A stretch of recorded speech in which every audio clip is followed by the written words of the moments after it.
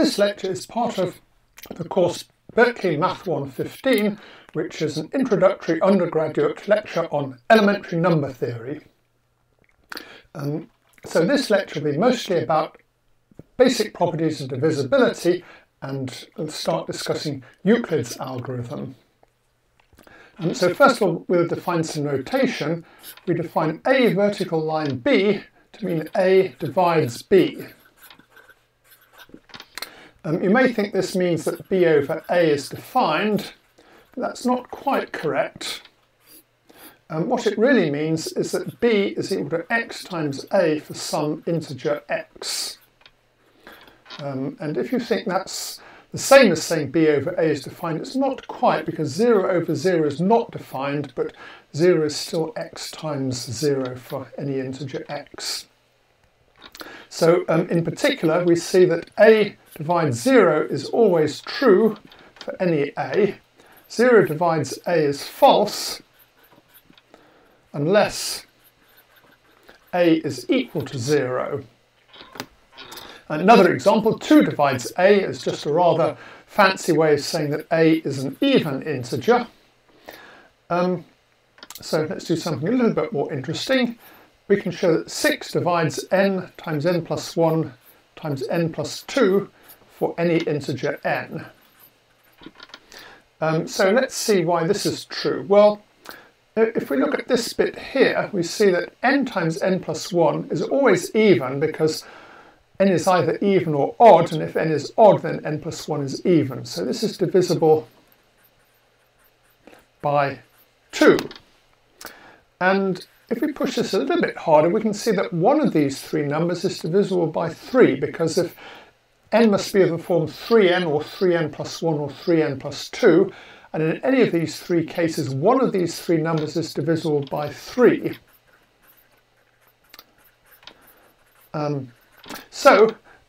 This number here is always divisible by 2 and by 3, and since 2 and 3 are co-prime, this implies it's divisible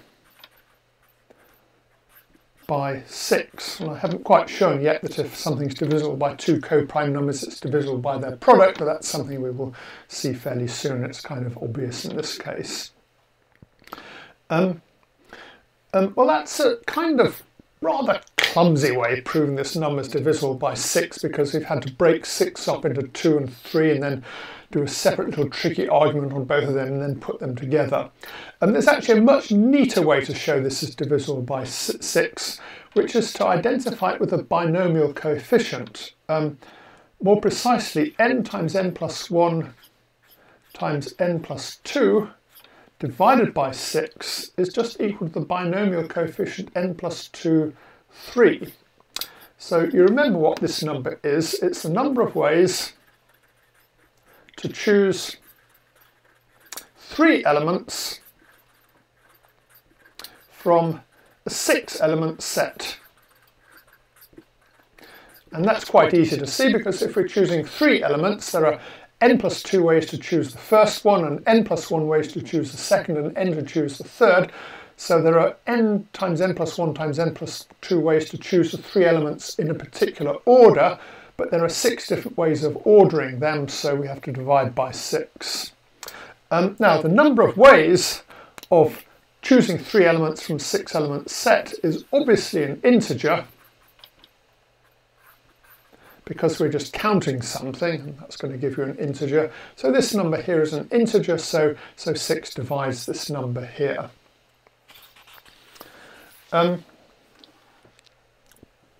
Another example, we always have 8 divides n squared minus n if n is an odd integer.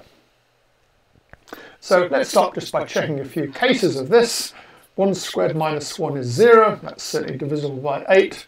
3 squared minus 1 is 8, again obvious. 5 squared minus 1 is 24, and so on. So we can check the first 3 cases. It's always a good idea in number theory to check the first few cases of a theorem, just to see what's going on and to make sure you haven't made some sort of stupid error. So now let's try and prove this is true for all odd n. Well, since n is odd, we can write m is equal to 2m plus 1 for some integer m.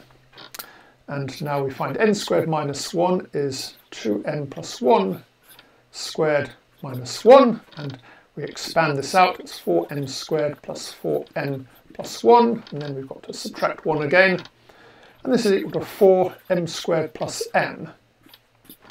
And we're almost there because we've shown this is divisible by 4, but that's not quite the same as showing it's divisible by 8, which is what we want to do. So to finish off, we want to show this bit here is even. And how do we do that? Well, that's kind of obvious. We just write this as 4 times m plus 1. And one of these two numbers must be even, because if m is not even, then m plus 1 is even. So this is 8m plus 1 over 2, and this bit here is an integer.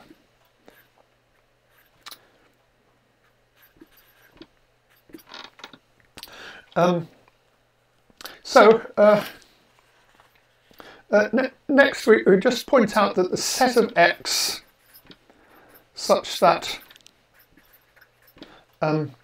d divides x is something called an ideal of the integers. So just recall what an ideal is.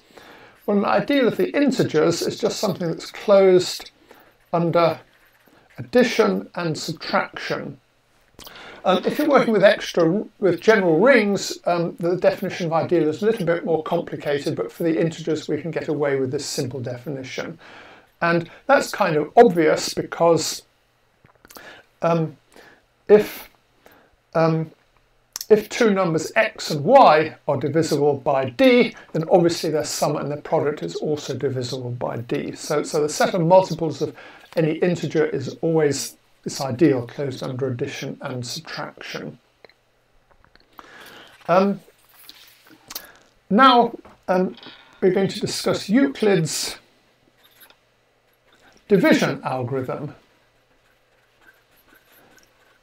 This is not quite the same as Euclid's algorithm that we're going to discuss later. So Euclid's division algorithm says the following. Suppose that we're given a and b, which are positive integers. Then we can divide b by a with the remainder. So q is going to be a quotient and r is called the remainder. And the key point is that we can take 0 less than or equal to r is less than a. In particular, r is in some sense smaller than the number a we're dividing by. And let's try and give Euclid's proof of this. Well, Euclid had a bit of a problem with division because the Greeks had no good notation for integers. I mean, the Hindu system of notation only turned up several centuries later, and before that came along, doing division was such a nightmare, it's not even clear the Greeks had a concept of dividing one integer by the other as an algorithm. What Euclid did instead was he represented integers, or numbers more generally, as line segments. So you might write b as a line segment like this, and you might have another line segment a. And then what Euclid did was he took the line segment b and you subtract a lot of copies of a from it. And you keep going until there's no room to subtract any more copies of it, and this little bit left over is then going to be the remainder r. And also notice that q is going to be the number of times you have to subtract a from it.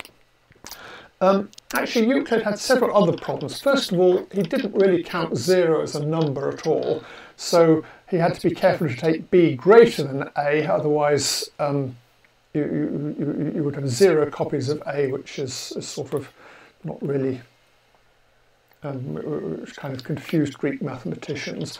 Actually, they not only didn't count 0 as a number, they sometimes didn't even count 1 as a number, which makes this algorithm even more confusing. So this proves the algorithm whenever b and a are positive integers. In fact, you don't really need b and a to be positive if you don't mind not having to represent them by line segments. So instead we could take any a not equal to 0 and any integer b if you're willing to use negative numbers and 0. It's not too difficult to give the proof for negative numbers. Here we're subtracting copies of a from b because a and b are both positive. If b is negative, you would have to add copies of a to b, and if a was negative, you would again have to do subtraction instead of addition at some point. We can also notice that it's fairly clear that q and r are unique up to this condition here. I'm not going to prove that because it's very easy. We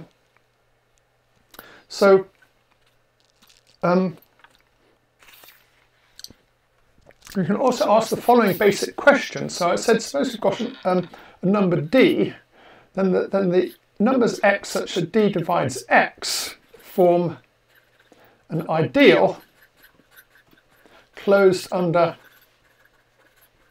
addition and subtraction. The converse is also true. If you've got an ideal, then I is equal to the set of multiples of some number d greater than or equal to 0. And the proof of this makes use of Euclid's division algorithm. What we do is we suppose I has some element a greater than 0. If not, I is just equal to a single element 0, and the result is easy. I is just the set of multiples of 0. So we may as well assume that it's got some a greater than 0, and we pick the smallest a in I with a greater than 0. And there must be a smallest integer, because if you've got any non-empty set of positive integers, it must have a smallest element. Now suppose b is in I. What we do now is we write b is equal to a times q plus r, with naught less than r is less than a. And now we notice that r, which is equal to b minus aq, is also in I, because I is closed under addition and subtraction. We can get this from a and b by subtraction. So because a is the smallest positive element, this implies that r must actually be equal to 0. So b is equal to a times q is a multiple of a. So I is just the multiples of a, where a is the smallest positive element in I, unless I is non-zero. So this is a basic application of Euclid's algorithm. It shows that ideals of the integers are exactly the same as multiples of some particular element. Now, what we want to do is define the greatest common divisor of two numbers, a and b. So the greatest common divisor is going to be the largest integer such that d divides a and d divides b. Well, this is actually not quite true. If a is equal to b is equal to 0, then there is no largest integer dividing a and b. So the greatest common divisor of 0 and 0 is set to be equal to 0 for a reason that we will see fairly shortly. So the name greatest common divisor is actually a little bit misleading, because it's not actually the greatest common divisor if a and b are both 0.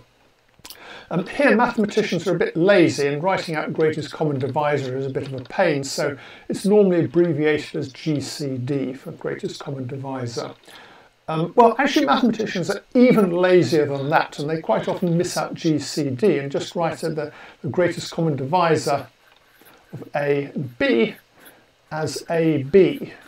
And this is a real nuisance because the notation like this can mean dozens of things. I mean, it can mean an ordered pair in the plane, or it could mean a point of the plane, or it could mean an ordered pair A, B, and there are several other things it could stand for. In elementary number theory, it usually means the greatest common divisor, and you just have to put up with the fact that mathematical notation is a bit of an ambiguous mess. So we have to be a little bit careful when A and B are 0. You notice in particular that the greatest common divisor of 0 and A is always equal to A, even if A is equal to 0.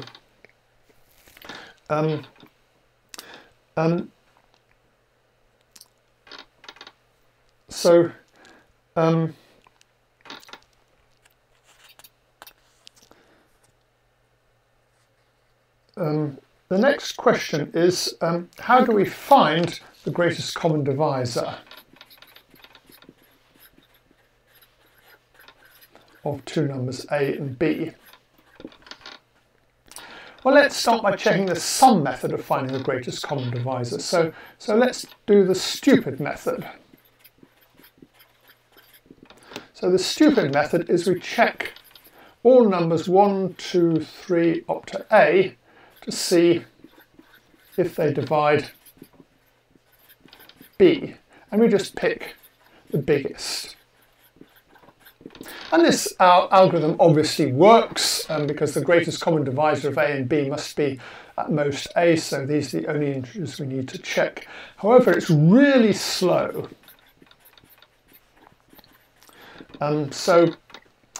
What we want is a fast algorithm, and the question is, what does fast mean? Well, there are all sorts of technical definitions about polynomial time, but in practice, fast algorithm means one that's reasonably easy to do on a computer when A and B have hundreds of digits. Say A and B might both be around, say, 10 to the 100. So it'd be nice if we could have algorithms that worked even for these sorts of numbers. And here this obviously isn't going to work because this is going to take about 10 to the 100 steps, and the universe will have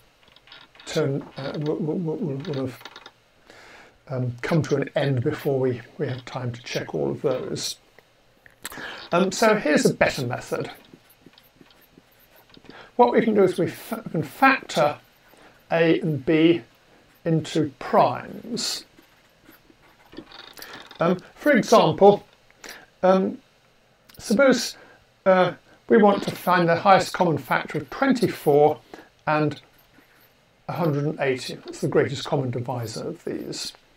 What we do is we factor these numbers into products of primes. So 24 is equal to 2 cubed times 3. And 180 is equal to 2 squared times 3 squared times 5. And now, if we've got a number dividing both of these, its power of 2 must obviously be at most 2. So here we take the minimum of the powers of 2. So take the minimum of these two numbers. And the greatest power of 3 dividing it is going to be 3 to the power of 1. So here, this exponent here is the minimum of these numbers here. And we will get 5 to the 0, because the minimum exponent of 5 is that, and so on. So the greatest common divisor is just going to be 2 squared times 3, which is 12. And for small numbers up to 100 or so, this is actually probably about the fastest and easiest algorithm. But there's a problem with this. Factoring large numbers is hard. How hard is it? Well, nobody really knows. People are finding better algorithms for factoring numbers regularly, but it's still, if you've got a 100-digit number, it's still quite difficult to find its factors, and a 1,000-digit number, that's out of the question. Fortunately, there's a much better and much faster method for finding the greatest common divisor, and this is called Euclid's algorithm. not the same as Euclid's division algorithm, or it uses Euclid's division algorithm. So Euclid's algorithm is possibly the oldest non-trivial mathematical algorithm still in widespread use. And the easiest way to give Euclid's algorithm is just to give an example. So let's try and find the greatest common divisor of 78 and 14 without factoring them. So what we do is we write 78 is equal to 14 times 5 plus 8. So this is division with remainder. And then we take the remainder and the 14, and we write 14 is equal to 8 times 1 plus 6. And then we take the 8 and the 6, so take 8 is equal to 6 times 1 plus 2. And then we write 6 is equal to 2 times 3 plus 0. The most confusing thing about this algorithm, if you're doing it by hand, is trying to remember where you get these numbers from. I mean, you sort of get them confused with these 5, 1, 1, 3s, which are the quotients, and you should ignore. And now we see the greatest common divisor of these is equal to 2. And let's try and see why that is true. Well, the greatest common divisor of 78 and 14 is the same as the greatest common divisor of 14 and 8. That's because 8 is just equal to 78 minus something times 14. So if you've got two numbers and subtract multiples one from the other, it's obviously not going to change their greatest common divisor. And similarly, this is equal to the same as the greatest common divisor of 8 and 6, which is the greatest common divisor of 6 and 2, which is the greatest common divisor of 2 and 0. Now, the greatest common divisor of 2 and 0 is now completely trivial to work out. That's obviously just 2. So we've checked that this algorithm, when it terminates, does give the correct answer because the greatest common divisor doesn't change at each step. We can also check that this algorithm terminates, and let's just see why it terminates. Well, it terminates because these numbers here are all decreasing. And they have to decrease because each of these is the remainder when you divide something by the previous one. And you remember for Euclid's division algorithm, the remainder is always less than the thing you divide by. So we've got decreasing positive integers. And if you've got a sequence of decreasing positive integers, it must obviously be finite. So this algorithm definitely terminates. For the general algorithm, if you're trying to find the greatest common divisor of A and B, then you do something similar. You just write A equals Q1B plus R1, B equals Q2R1 plus R2, R2 equals Q3R2 plus R3, and you go on until you get Rn minus 1 equals Qn,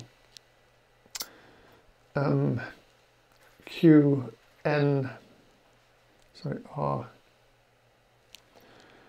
I've got my R's modelled up.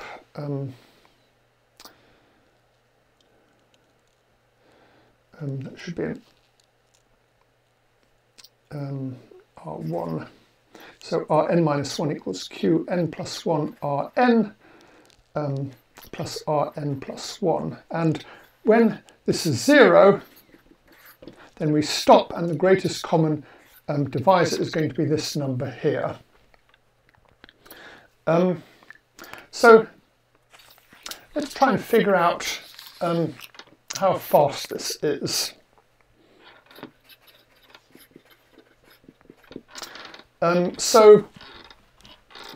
The stupid algorithm was really slow. It took a ridiculously large number of steps. The factorization algorithm took however many steps it takes to factorize large numbers. So we want to check that Euclid's algorithm really is faster than this. And to see how fast it is, we can ask, what is the worst case? Well, we're writing, we will start off by writing B is equal to Q times A plus R. And we want this to be small. because the smaller it is, the faster we're going to get to 0. So the worst case is when q is equal to 1, because then we're just going down by one step every time. So we can see an example of this. Suppose we try and take the greatest common divisor of 13 and 8. So we write 13 is equal to 8 times 1 plus 5. 8 is equal to 5 times 1 plus 3. 5 is equal to 3 times 1 plus 2. 3 is equal to 2 times 1 plus 1. And finally we get to 2 is equal to 1 times, well this time we actually get 1 times 2 plus 0. Now we've got 0. So our greatest common divisor is 1. So all these numbers here are 1. And you can see we can actually work backwards to find the worst possible case. So we notice that when we've got these numbers R1, R2, R3 and so on, we have each Ri is equal to Ri plus 1 plus Ri plus 2. Except we want this recursion relation to be written backwards. So let's try and work out what the Ri's are. We start with 0 and 1, and then each one is the sum of the two previous numbers. So we get this sequence here.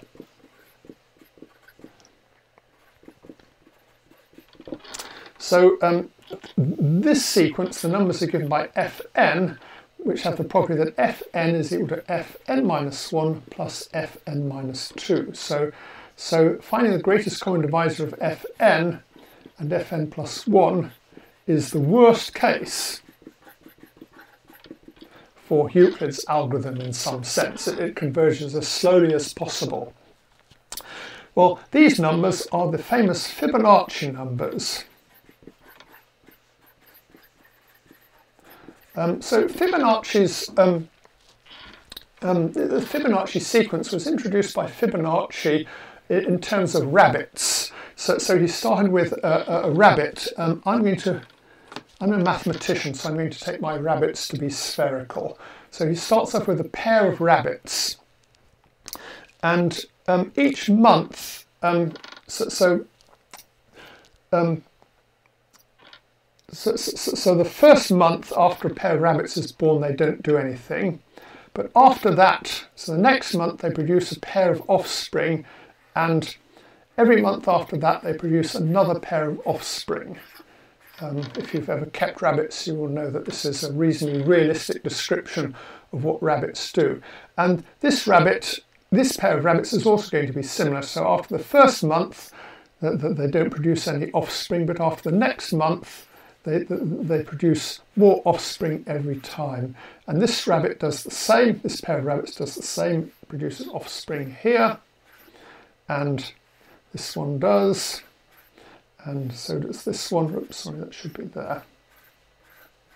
And now we have to see how many rabbits there are at each month. Well, here there's just one pair, here there's only one pair, here there are 2 pairs, here there are 3 pairs, here there are 5 pairs, here there are 8 pairs, here there are 13 pairs, and so on. So it's quite easy to check that Fibonacci's rabbits are reproducing at this rate.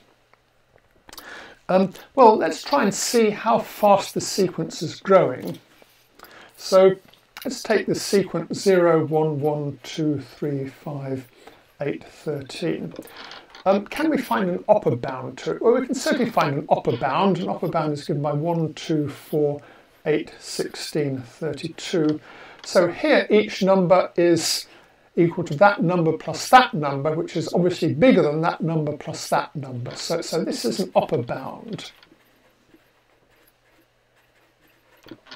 On the other hand, if we write this as 1, 1, 2, 2, 4, 4, 8, 8, and so on, we can see that each number is either the sum of the two previous numbers, or it's less than the sum of the previous two numbers. So this is going to be a lower bound. So Fn, the growth of Fn is sort of less than the growth of 2 to the n, but it's bigger than the growth of 2 to the n over 2. So it's sort of exponential growth for some number that we'll actually find out in a little bit longer, a little bit later. In particular, we see that n is something like a constant times the log of fn. Well, n is the number of steps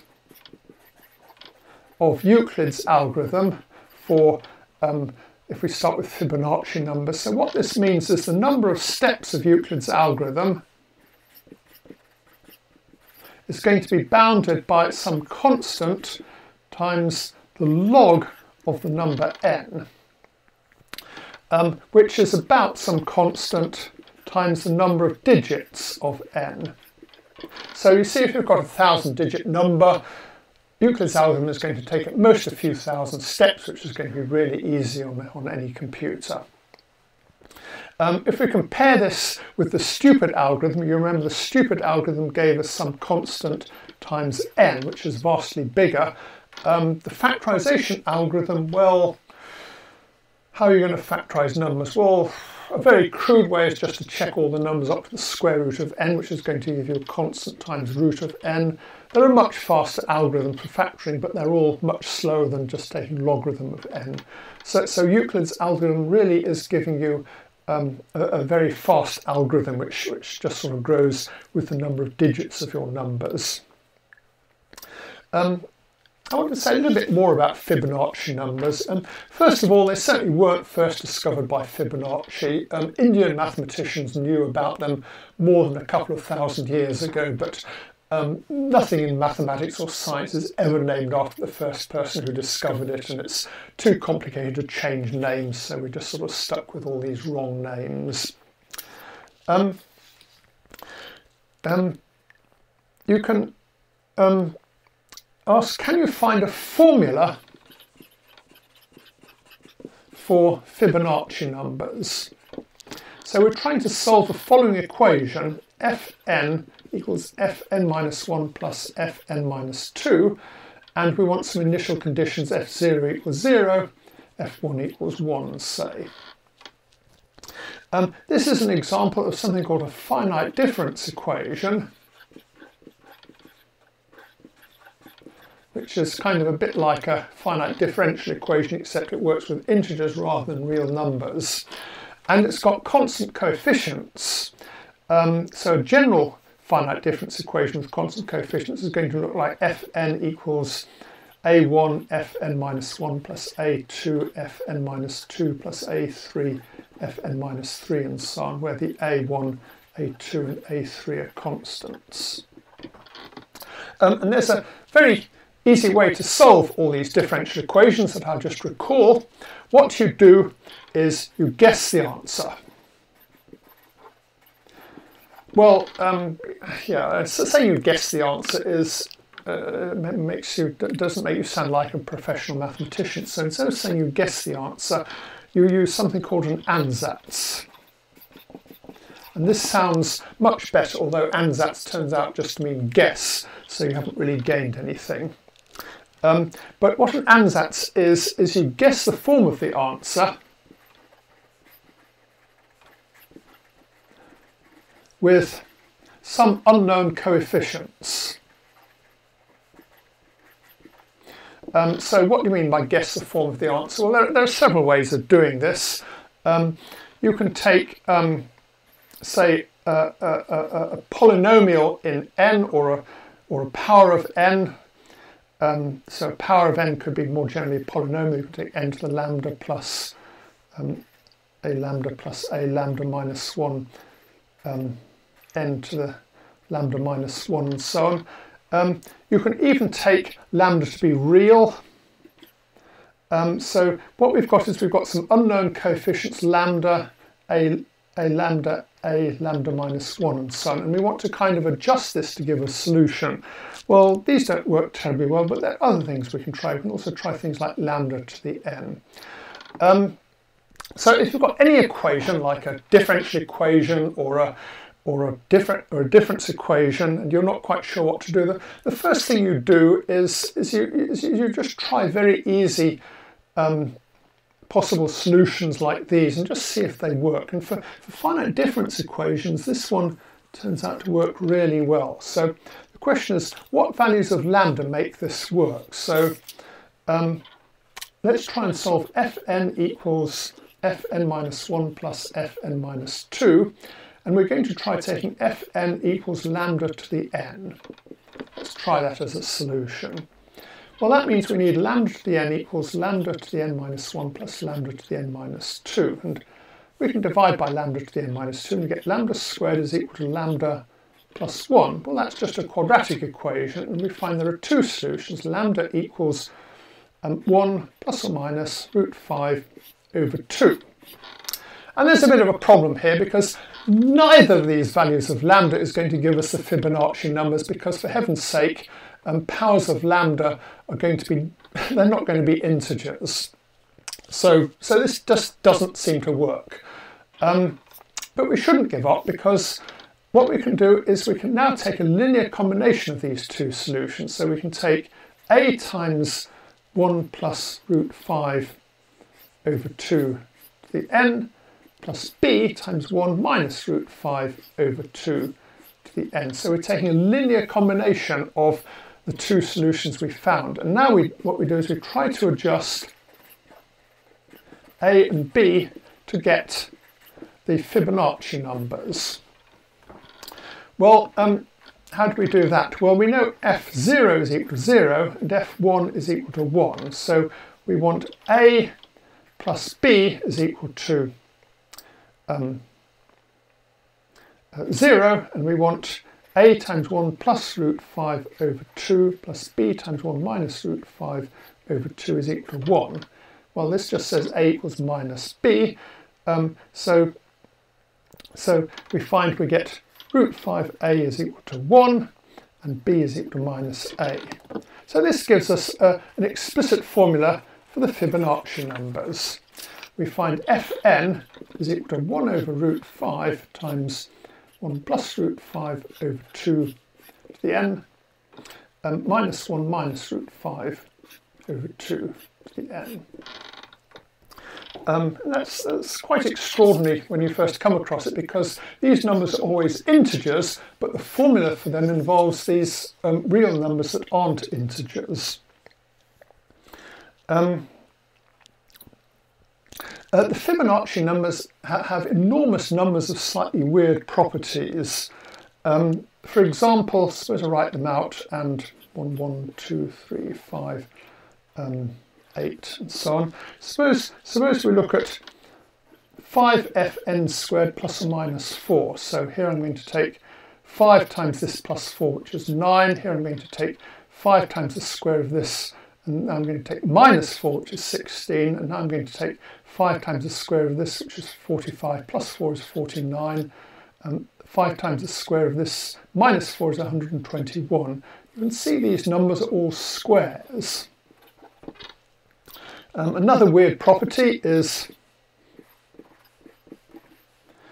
suppose we take the product of fn minus 1 and fn plus 1. So the product of these is 3, the product of these is 10, the product of these is 24, and the product of these is 65.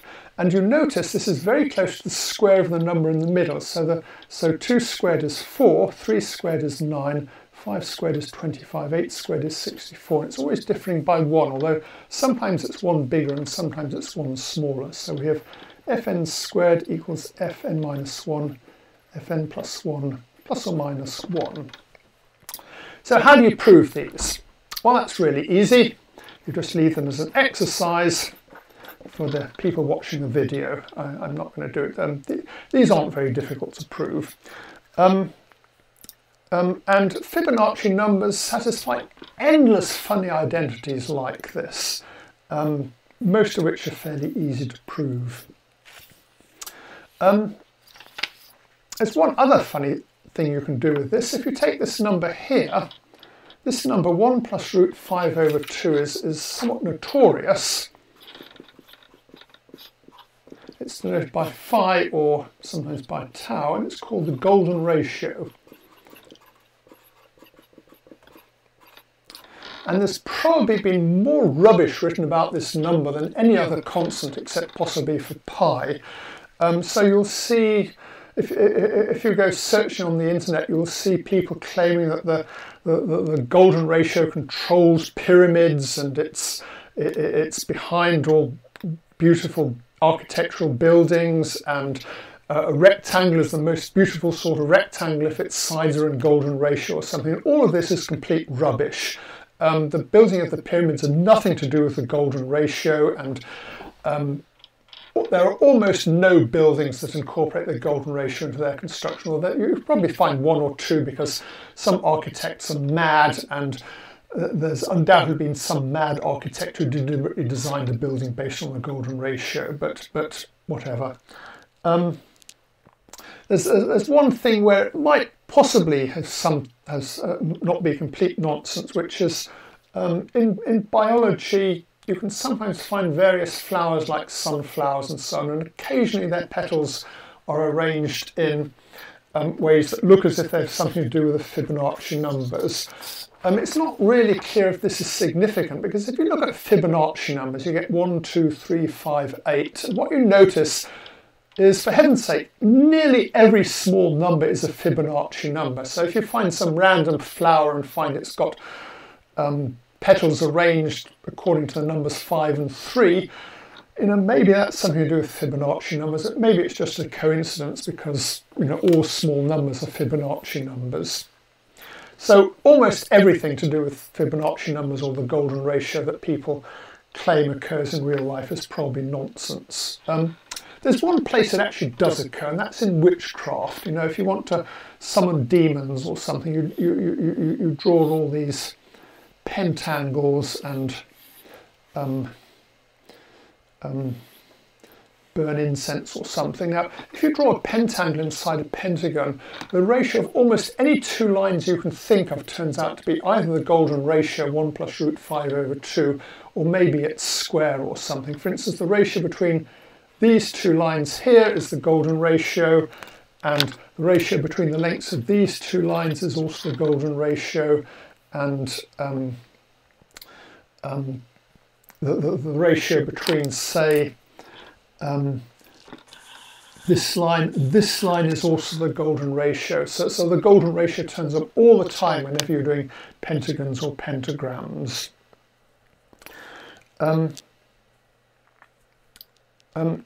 Okay, I think I'll take a break and continue with the rest of this lecture in the next video.